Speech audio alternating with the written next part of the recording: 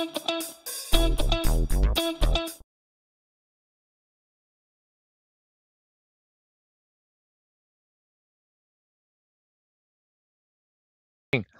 welcome. Thanks for being here in this virtual session.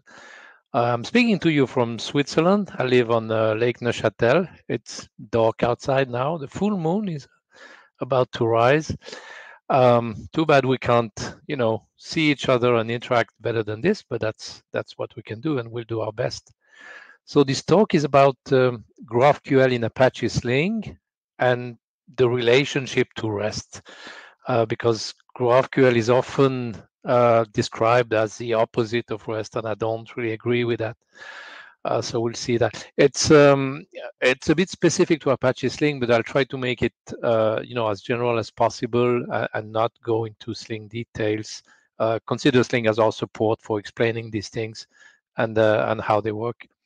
So my name is Bertrand Delacretaz. I live, as I said, in the French-speaking part of Switzerland. I work for Adobe, attached to the Basel office as a principal scientist, which is kind of an internal consultant on architecture topics and coaching and creating prototypes. I consider myself a hands-on architect, so I do. My way of communicating architecture is usually through prototypes and demos. I'm also quite active in the Apache Software Foundation. Currently on the board of directors on my 11th term, so very much interested in community topics as well. But this is a technical talk. So first, a few words on what is Apache Sling for those to make sure everybody has the context of what we're talking about. So basically, Sling is a Java-based web applications framework. Another one of those. There's lots of them, I would say. And so let me focus just on what's very specific in Sling. So it's based on OSGI, which is very cool. Sometimes people don't like OSGI. We started from scratch with OSGI, and it's been extremely successful, I would say. The module system is very nice. But what I wanted to explain here is how Sling processes HTTP requests. I think that's one of its highlights. So we have a request coming in on step one. Sling uses a content repository based on the JCR API, the Java Content Repository API, JSR 283. And then the resource resolver component looks for a resource that matches the incoming URL. So it's mostly a one-to-one mapping. So you know from the part of URL what you're going to be addressing. And then this resource has a resource type. It's a property, just a string, usually a string that looks like a path. And this points to the script or servlet that you're going to use to process the request, depending on the HTTP method that's used, on the extension of the request, and on the selectors, which are, as if you had multiple extensions in a servlet, and only the last one is the actual extension. The other ones are considered selectors. And these scripts are selected just by being there in the right place. So it's, convention over configuration. It's very flexible. And then the scripting is executed to render the output. So I don't want to go into details, but we'll see a bit of that in how that, in how this module works. So a few words also introduction on GraphQL. I don't want to go into detail. You'll find better introductions and more detail, but just to make sure everybody's on the same page, a very quick overview of GraphQL, focusing only on the GraphQL queries. GraphQL also does mutations and subscriptions, but for this example, we're only interested in the queries. So on the left, you see how a GraphQL query looks. And the nice thing is that the result on the right has the same shape as the query. You see that you have this navigation object on the data, and then you have the article object on the right in the results. And the shape is quite similar, and that's very nice. Makes it easy to define the shape of your JSON in the query. And then the query also specifies exactly which fields you want to get in the result. And that's also very nice, allows you to get a nice JSON with a nice shape that's very easy to consume then downstream. So this is the client that we see here is GraphQL. It's one of the common clients. That's the one we'll use for our demo. GraphQL is driven by a schema. Here we see the schema in the SDL syntax, the schema description language. So it's I don't want to go into details, but it's basically objects and with which have fields, which have types, and the query object is a special one, defines which queries you can run. So here we see a query where you can specify a section, and if you want a section and a navigation element, for example. The interesting thing in our sample with Sling is that the schema is generated dynamically using the resource processing mechanism that I showed on the first slide, doing an internal Sling request. So you can generate specific schemas for specific resource types, so kind of content object types, and this gives lots of flexibility. GraphQL, with a GraphQL client, you can introspect the schema, and I'll just show that in the demo. You can basically, see what's in the schema, which objects, which fields, and it's very interesting. And speaking of REST, discovery is an important element in REST. The hypertext is meant to allow you to discover what's in your data, in your content. And the GraphQL schema introspection is a very nice discovery mechanism. So again, already one parallel with REST that I think is very interesting, instead of opposing both things. Let me show you now the demo. So this is a Sling module that I wrote to demonstrate this Sling GraphQL core module that I created. So I'll show you quickly so that you can better understand then the explanation of how it works.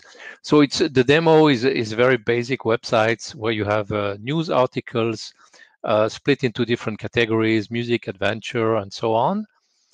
There's lots of links. The articles have see also links to other articles. So, it's a pretty rich navigation. You can also navigate using tags.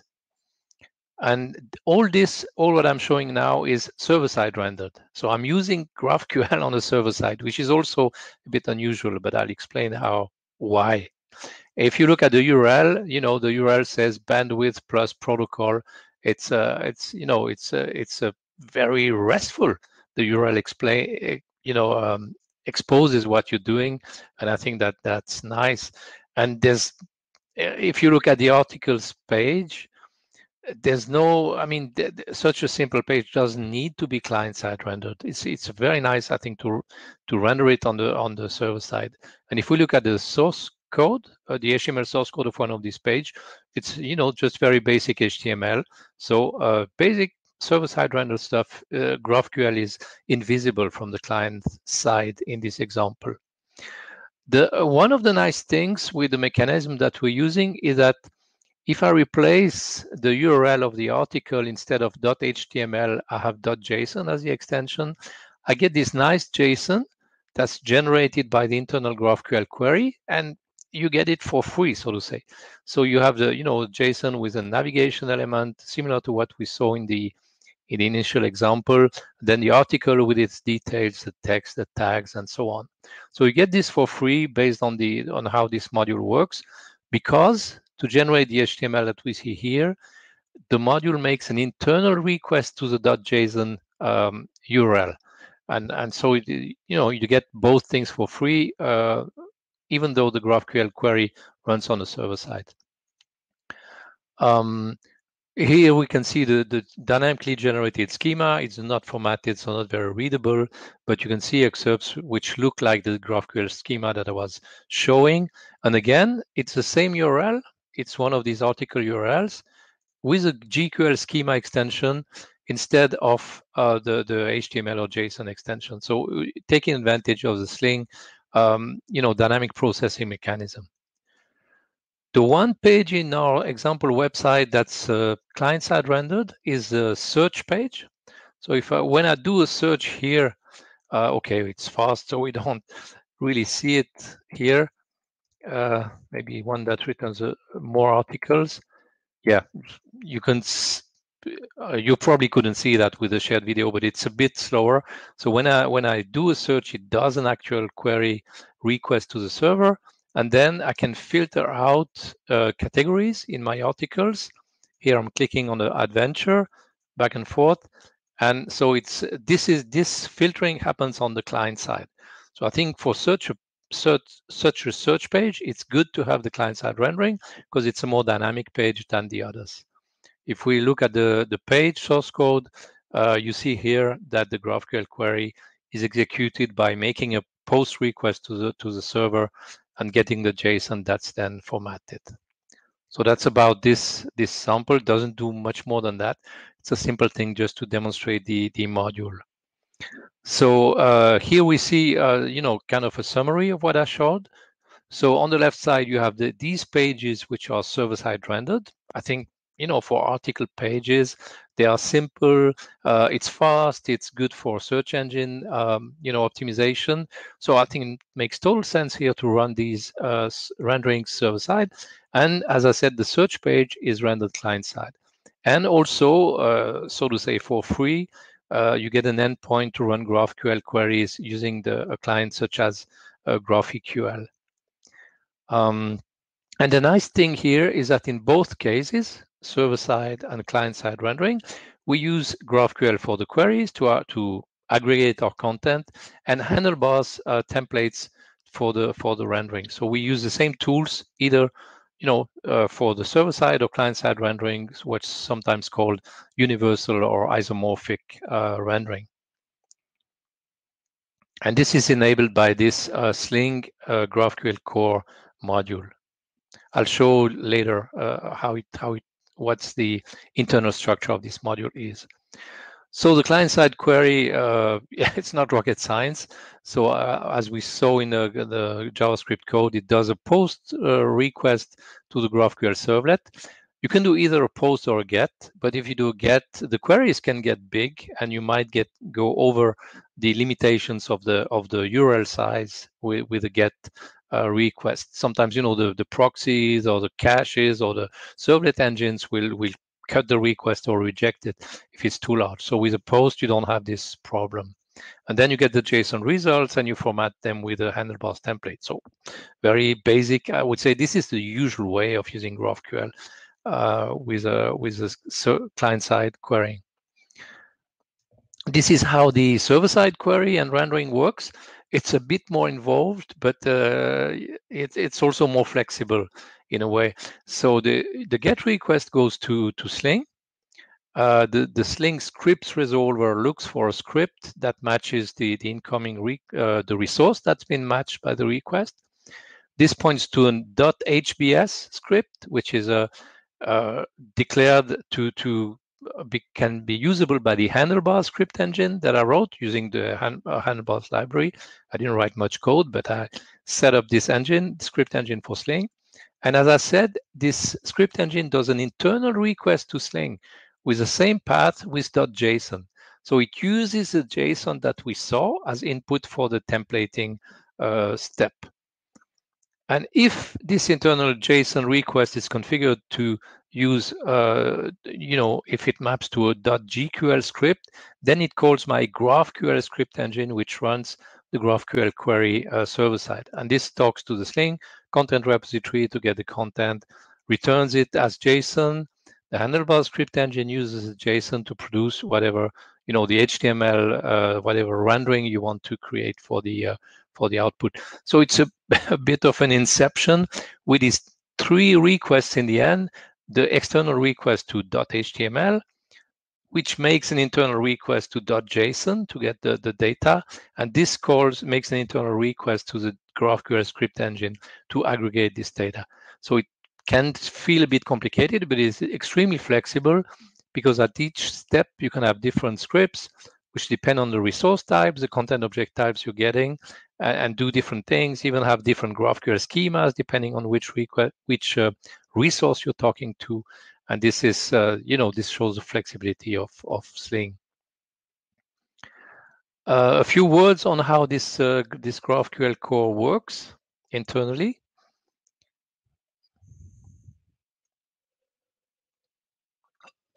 So Sling, Apache Sling supports multiple script engines. as long as they conform to the JSR. I forgot the number. There's a JSR spec that defines how the API to a script engine, and Sling can use any script engine that follows this API spec. So we have out of the box we have script engines for JSP, server-side JavaScript, something called HTL, which is a templating language that's by default free from cross-site scripting problems and so on. And here I wrote this GraphQL script engine in the GraphQL core module, so which interprets the GraphQL query language and uses GQL script extensions. So when Sling wants to process a resource and it finds a script that's .gql, then it will call this script engine and run a GraphQL query server side. Then we also have a GraphQL servlet, which is used as the endpoint for client-side GraphQL queries, uses the same modules internally, but kind of, just a different facade on this. And then you have the API that you can use to implement your GraphQL queries on the server side. And the most important, the API that you will use the most is the Sling data fetcher, what is called the resolver in some other GraphQL frameworks, which is the services that actually retrieve the data. So this is a bit, the shape of this Sling GraphQL core module.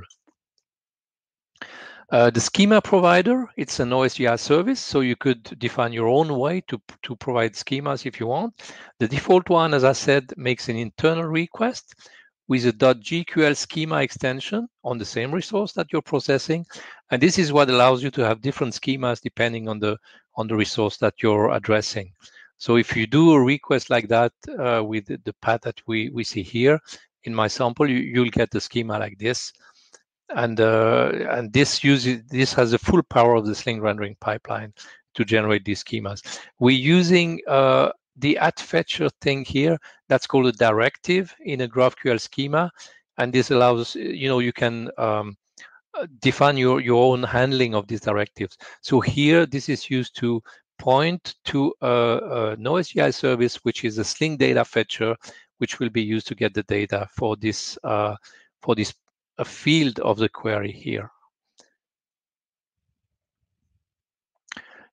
Here's what how it looks like. So this is the Sling data fetcher API. Is very simple. It has just one method. It wants to get the current object or list of objects based on the Sling data fetcher environments, which can provide the query arguments and those kind of things. And what it does here, that's a very simple example here. You can return either a map of name value or a POJO that the GraphQL framework will interpret and return to the output as JSON. So here in the Java example, I'm just building a simple map with a few values. And you can also implement these Sling data fetcher services as scripts using any language that's supported by your Sling instance, as I mentioned, with these pluggable script engines. So here we have an example in JavaScript, very simple, of how you return the data. And these are the services that implement the actual data fetching. So that's where performance happens. We'll see that in a later slide. That's this slide. We are there already. So when we speak about GraphQL, people often ask, isn't that going to be slow? You have these very open queries. What aren't clients going to do crazy things with them? Of course, clients will be doing crazy things. Clients often always do that. So how do you guard your server around against denial of service and performance problems? So this diagram here explains how it works. So the Sling GraphQL core, this module that I'm speaking about, does the request handling, the schema acquisition, but it doesn't do the queries by itself. It calls the GraphQL Java library that we're using to implement this module. And even GraphQL Java doesn't run the queries by itself. It calls these Sling data fetcher services to do the actual data fetching, aggregation, processing, and so on. So really, the performance happens here in these services.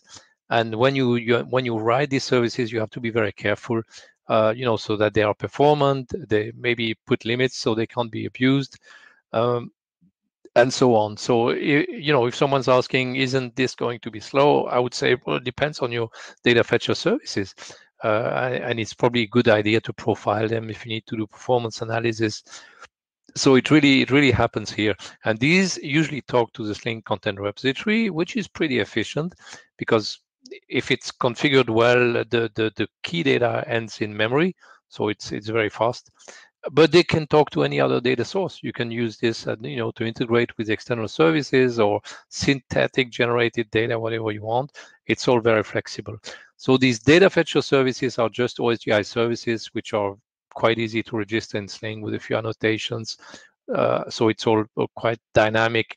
And they are selected based on these @fetcher annotations that we saw before.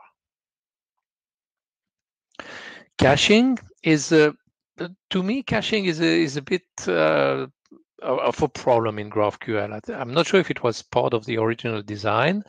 And especially in the environments where I'm working, where we're doing large scale web content management and publishing systems, we have HTTP caches always, and they're ready. We use CDNs, content distribution networks, or front-end caches, or anything. So it's good to be able to optimize the GraphQL queries to use these HTTP caches. Of course, we could create our own caching on the server side, but it's, if we already have caches, we'd like to use them. So we designed a mechanism in this GraphQL core that's similar to what the Apollo library is doing. The problem is that because you need to use post to do GraphQL queries, as mentioned, because as with a get query, the URLs might get too big and hit limits. So what we're doing here is that we post the query text in advance. It's a kind of a prepared query. And then the Sling GraphQL servlet caches the query text, returns a 201 created status, HTTP status, with a URL with a path that tells you where you can execute your query. And then you can do a get on this URL, and the result of that is cacheable in an HTTP cache. So we get a 200 OK, hopefully, response. And and with HTTP headers that enables this to be cached in a front-end cache. So if you assume that many clients will be doing the same queries, which I suppose will be the case in many applications, this hash that here it's only a partial hash, this BC6F, it's computed, it's a hash, I think it's a SHA-256, but it's documented. It's a digest of the query text. So if you think you're lucky, you could pre-compute that, try a get without doing the post. And if you're lucky, the query is already cached, and you will get the result from the HTTP cache. So, much more performant than executing the query. And if you're unlucky, then you have to do the post to post your query text. So we think this can be a good way of handling this caching without us having to write caches or to operate caches, which we like to avoid. This is still evolving. Where this GraphQL core module in Sling is pretty new, so this might still evolve, but it looks quite good so far. And now this is the story about GraphQL and REST. So I think it's first, when people speak about REST, what is REST exactly, or what is the kind of REST that you're talking about? Roy Fielding, the inventor of REST, is one of my colleagues. He's a senior principal scientist at Adobe. So I've been, talk with him from time to time about this. And I think there's lots of misconceptions around REST. And comparing REST to GraphQL does not make any sense, basically. Phil Sturgeon agrees on that when he says, the falsehood that you must pick one between GraphQL and REST, it's a falsehood. It doesn't make sense. GraphQL is a query and data manipulation language. REST is a software architectural style. You can't really compare one to the other. They are very different concepts. So of course, when people say GraphQL versus REST, they usually mean GraphQL versus HTTP APIs that where the keywords are in the URLs or in the path. So kind of a very simplified view on REST. I think REST, if you have a truly REST system, it's much richer than that. So as I showed, I think GraphQL also makes sense on the server side.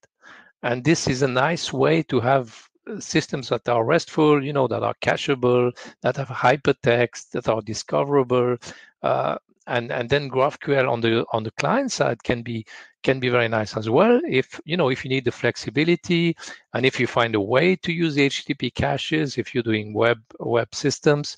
So I really think a combination of these, and maybe RPC as well, depending on what you're doing. I really think a combination of these makes sense because we do need queries. GraphQL is great for that. We also need caching, hypertext, scalability, and here a more HTTP-driven view might be better. So I really think we need to find the right way to combine these things. And I think GraphQL is certainly better than a badly designed so-called REST API. Sometimes you see URLs which have /REST written uppercase in the path, and maybe the people can say, oh, that's my REST URL. Of course there's REST in the path, doesn't make it RESTful, or doesn't mean it abides by the REST principles. So really I think there's space for both styles, and a combination can be very efficient. And something that I forgot to mention, let me go back to the Sling data fetcher slide. Oh wait, I'm going in the wrong direction. Here. And one thing that I forgot to mention in this slide is that the Sling data fetchers, when you're creating this, or when you're creating the GraphQL schema, you're really writing an API. You're writing an API of how you can access your data, what the data looks like, and this is an API. So even if the GraphQL query API by itself is very simple, post request, get JSON, internally you are defining an API. You need to be very careful about how you do that. So I think there's no silver bullet, and doing GraphQL right will take also serious efforts. So that's it. In conclusion, I think GraphQL is a very nice query language that looks useful to me both on the client side and on the server side. And with the Sling module, we demonstrate how you can run it on the server side, and I think we demonstrate that it's cool. And especially if you can run the GraphQL queries either on the server side or client side, you can use the same tool, decide where it runs best. And I think that's a great way of using it. And as we said, it's not better or worse than REST. It's different animals, and I think they can play well together. And okay, this is more Sling specific, but I think the prototype, the sample website demonstrate that internal Sling requests are very useful when you have this chain of internal requests, which in the end provide the HTML content. So this, if you're interested or involved in Sling, the Sling GraphQL core is pretty new. We're just releasing version 0.06 these days, so it can certainly be improved. And as usual, patches are welcome. So you have links here. I'll publish the slides as well. I'll announce on Twitter when that happens, and also you have a link to this fake content generator. The text in my sample website is generated by this thing. It's a pretty useful tool to generate content that's a bit more specific than lorem ipsum, and still you can generate lots of contents pretty easily. So that's it for this presentation. Let's see if we have any questions. You're welcome to write them in the chat, and I'll be happy to answer them. If not, thank you very much for being here, and I hope this has been useful for you.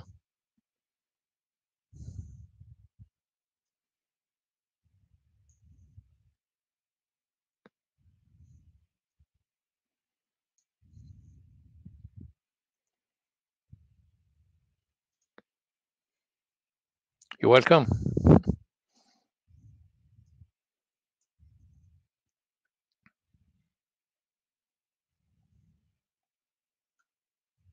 So I forgot to mention, of course, the all the source code, it's all open source. So maybe let me put a link here to my Twitter so you can, because my name is not the easiest one to write and pronounce, but so you can watch that for the link to the slides very soon. So doesn't seem to have to be questions, but thank you very much for being here. And the next session will be starting very soon, I think in a few minutes.